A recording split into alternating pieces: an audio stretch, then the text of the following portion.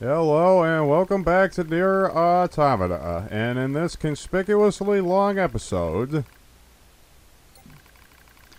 Do you wish to open this data now? remember you have the option to open it later, but we decided to open it now because this is commentary and we're exposing a tale. Yes, a story, if you A will. dusty wind kisses my cheeks. Buried in sand, we press forward one step at a time. We have nowhere else to go, after all. Because our models, the Devola and Popola models, are defective.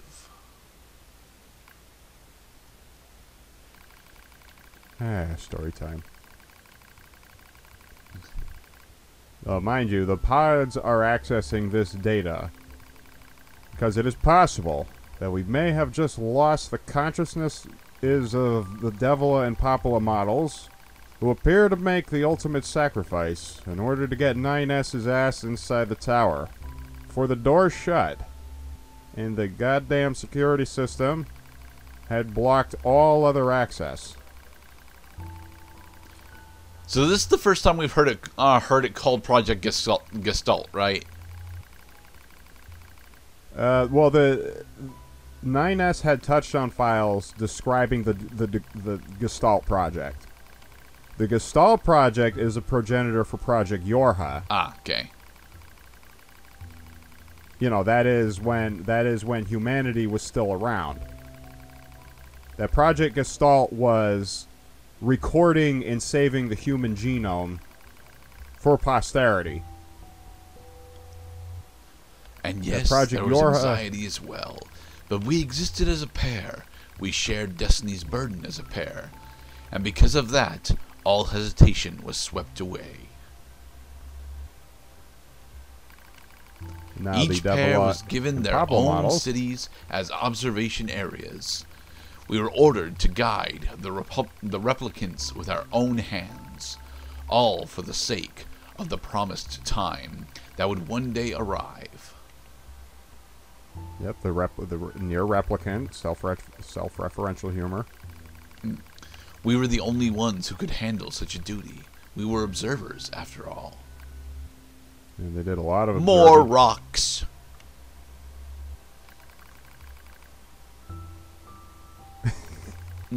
Devola staggers and falls in the soft yet unforgiving sand. I hurry to her side and sigh with relief when I find she's not seriously hurt. Oh yeah, that's right. The story takes a twist.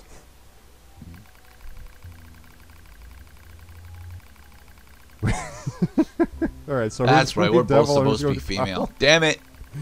She smiles, the same wry smile I know so well, and she rubs absently at her leg. It is wrapped in a white bandage. Kind of weird to wrap mechanical parts with bandages, but oh well.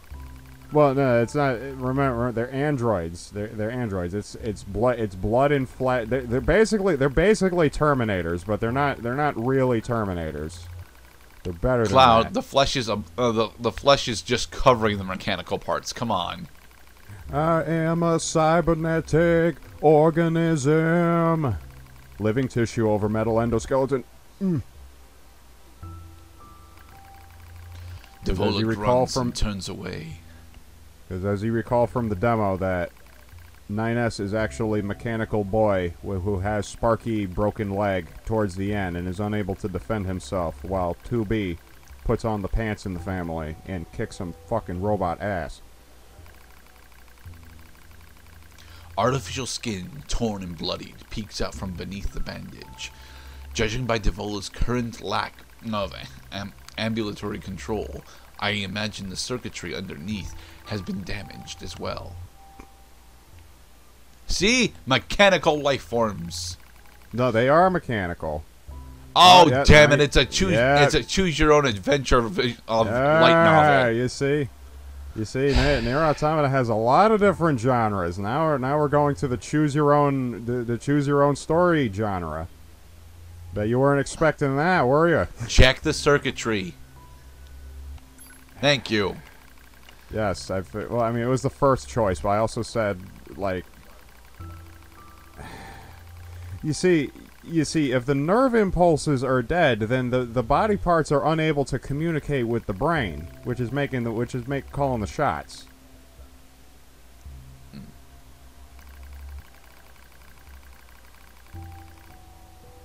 Although it's okay, Devola.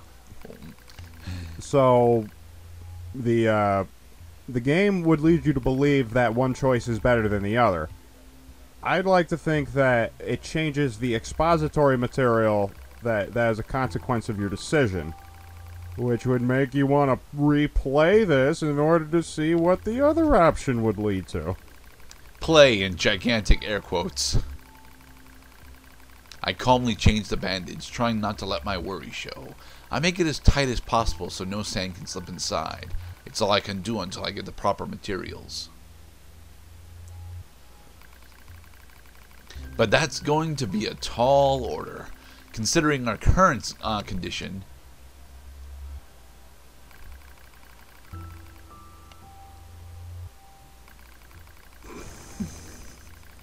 I don't know why I hesitate. I guess maybe it's because they are female characters. I have this. We both have this apologize bassy, while masculine insisting voice. the other's apology isn't necessary. So yeah, even at this point in YorHa's development, these android life forms are mostly human. But is this a product of some kind of... No, this is a product of experience, rather explicitly, as it's been hammered throughout the entire damn game. Every time our mechanical life forms experience human scenarios, they change slightly.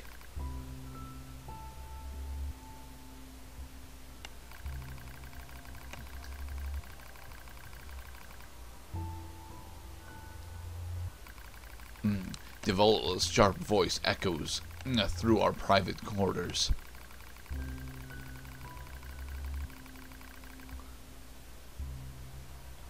Yes, the replicants.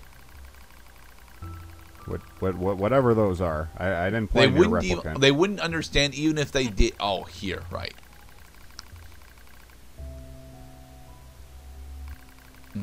Annoyed at my hesitation, Devola crosses her legs and scowls.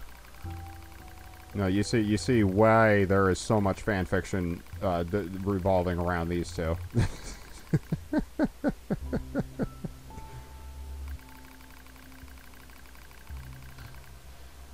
I'm with Devola here. If we've already got 3 victims in a month, yeah, we should probably be more active than just sitting around waiting for things to happen. Her shout makes me jump, just a little, but enough for her to notice. Seeing that, her eyes suddenly open wide. See, they give a shit about each other. You know, the one flaw that I find with this with this back and forth is that it doesn't indicate who's speaking. They're fucking twins. There's context clues.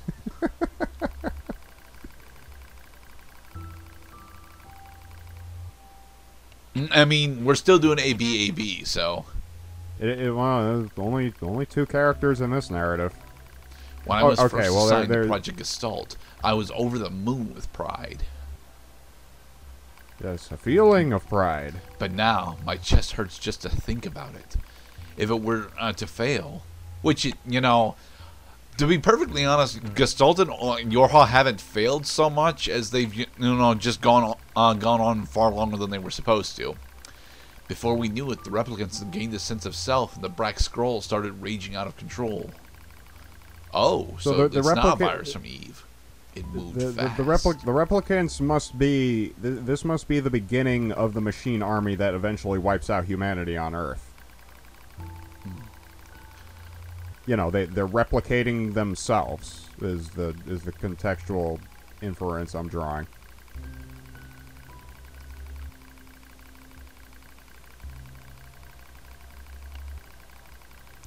It's supposed to be Devola and I, but oh well. Hey man, I can't even remember which one actually combs their hair and which one is untidy. I mean, the whole idea is like, so part of the reason why the Popula and Devla model was flawed is that it's more like one consciousness split into two different bodies that have to each care for each other, and it created an insoluble conflict.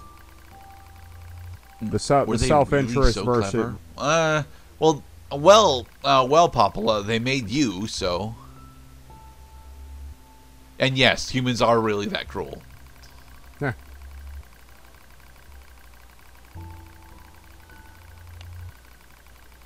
I simply couldn't bear such a burden all alone. Well, see, that's why you have a twin, is so you have somebody to share that burden with you. I mentioned last part that I thought that Devola and Popula were akin to Salamander and Undine from Drakengard 1. I'm not entirely sure how close that is, mind you, because I've only skimmed through Drakengard 1, so. Well, you would be our scholar on that matter. I haven't played Drakengard. And honestly, Drakengard 2 is a pretty good Dynasty Warriors game. Nah. But it wasn't okay. Nothing was okay.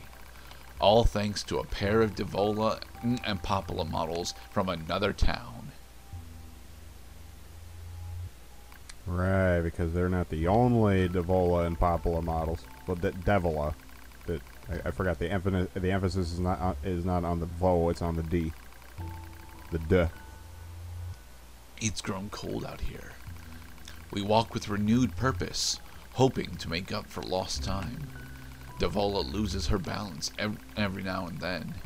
It gets bad after a while. I slip myself under her arm so she won't fall again, and we press on.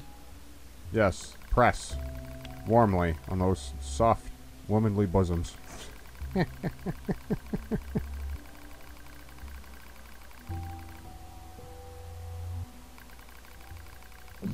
She smiles as she says this, but I can tell she doesn't have much left.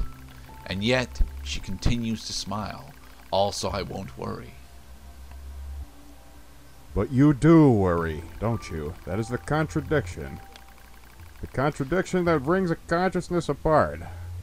I remember when our resistance allies injured her leg. I was furious, beyond fury. I wanted to scream and cry and lose myself in it. But then she smiled, and all of that rage just drifted away. Now we see that twinhood is keeping away the passions that might render one consciousness to pieces. To think we have the same face, yet such different smiles. One day I realized how she reminded me of the martyrs I'd seen in old records. That was the day we decided to leave our town forever. I'm reminded a lot of the fake-out ending for a World of Final Fantasy, honestly. Like, we're going through this extremely protracted, somber segment, but we still have a full 10 parts left of gameplay, technically. Yeah, well, this is the story-heavy portion of it. I'm happy that we're taking this on. All due to the actions of Devola and Popula models from another town. With the original Gestalt lost, humanity was doomed to an inevitable extinction. Knowing this, we gathered what remaining replicant data we could find and launched it to the surface of the moon. And that's where the bunker comes from. And though success was as unlikely as finding a lost grain in the desert, we still had to attempt it. We still had to try. Many questions, yes. We were androids, you see. Protecting humanity was our instinct. Other androids, beholden to that same instinct, began to direct their hate at the Devola and Popula models who'd snuffed out humanity. Hold it! Are we actually claiming that Adam and Eve are Devola and Popula? You know, that is a conclusion that I did not draw. That is rather interesting. That Adam and Eve also are twin-like. And they also have a strong they're very affinity for literally each other. twins. That the Devila and Popula models also had these derivatives, like the ones that were, instead of being protectors as they were supposed to, they were actually causing more harm than good, and it threw the entire cast of Devil and Popula models into the same dirty bucket. However, that Adam and Eve are a perversion of that model, that although they shared a kindness and a liking and also a protectiveness for each other, they despised humanity. We were observers for Project Gestalt, after all. And while we didn't cause it to fail, the people who did, well, they looked just like us. So we accepted it. We took the resentment and scorn. We endured. We were unable to purchase ice cream from a meal. It was very sad. Because as crazy as it sounds, I think we actually felt responsible. Don't take on undeserved guilt. That's a life lesson. If the guilt does not belong to you, it is not yours to have and bear. But in one such town, my seemingly infinite patience finally broke. My sister, Devola, met with unprovoked violence at the hands of a resistance member. She said something in response to his taunts. Something quiet. And though her words were ambiguous, he slashed her leg nearly in two. Damn it, we just bandaged that! We just fixed it. So you see, now it is inconsequential that we tried fixing it. Damn it. It's okay, sis. There's nothing we can do. Okay, is this happening like right after the slash, or did this some right time after. pass, or?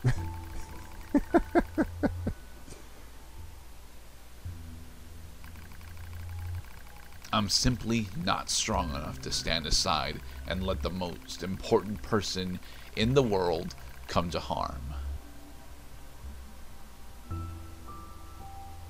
Have you seen Collateral Beauty, Mr. Cloud? Nope.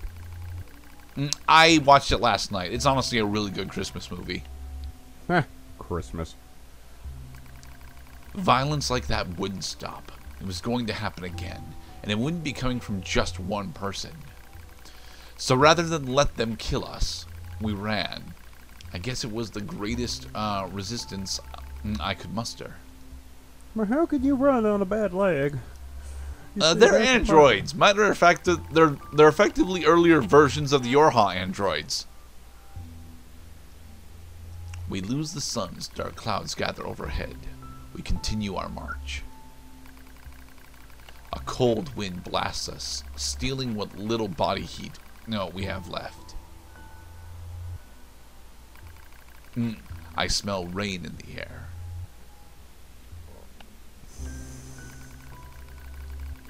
We continue our march. Hey, Mr. Cloud, why do the older YorHa units happen to have olfactory senses? Because they resemble people, Mr. Gerdat. That's why. If we were going to actually improve upon humanity, I would think one of the first things that we would attempt to get rid of in order to make additional processing space would be olfactory receptors.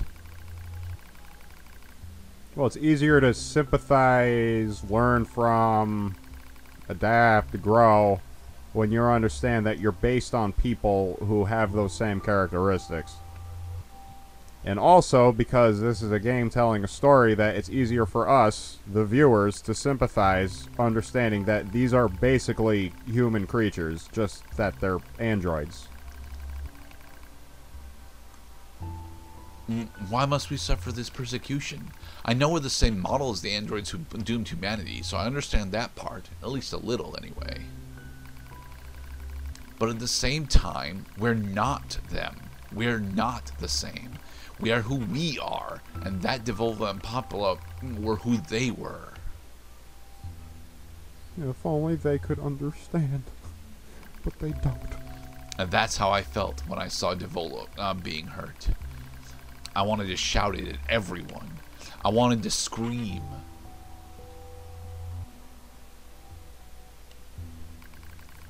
I wanted to play Devil May Cry 2 for some reason, and that's a bad video game.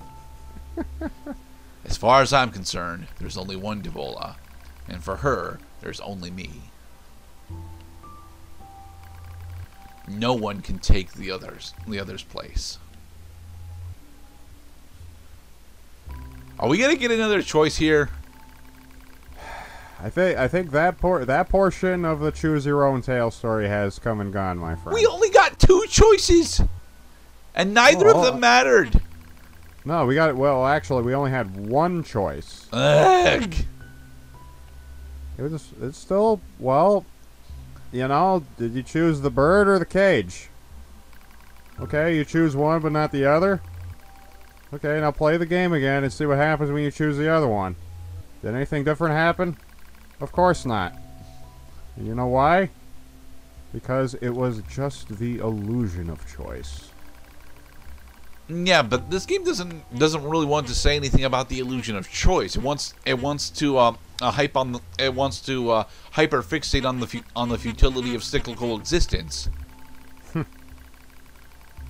Yes, press our your bodies together to try and retain heat. Retain heat. It's cold Artists, now, much make worse renders. than the searing heat of midday. But we just smile at each other and keep pressing on. Yes, keep pressing. Sensually. There's another camp on the other side of the desert. A new camp. If we can just get there, I can finally fix Devola's leg. You see, I'm not saying I necessarily, you know, condone incest memes, just that, you know, Rule 34 is a thing, and it will continue to be a thing well after we're dead. And yet I wonder if there's anywhere on this planet that will take us.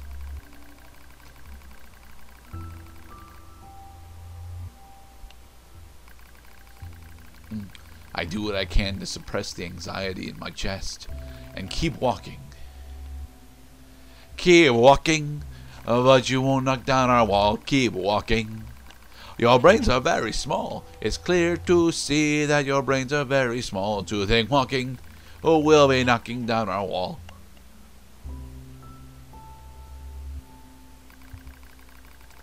I reach out and aha! Another choice. Alright, okay, isn't it? See, did it surprise you? See, don't you love this game's just little hidden surprises? Support Devola's body. Alright, Thank yeah, you. I'm gonna choose the not so sexy route. Okay, so I'm supporting the body now because I understand that Devola is hurt and could really use a hand just getting along here. As long as I have someone with whom to share my fate, then I will press on, no matter what happens to me. Keep on. It's a shame that Devolva and Popular aren't really in this fucking game. Well, they are now. I mean, One 20-minute segment of a fake choose-your-own-adventure story does not really count as gameplay, Mr. Cloud. And in the next part, we'll go back to the normal fucking game. At least fucking hopefully. For that is the fate we twin androids have been assigned. See, I finally supplied my own narrative. And in the next part,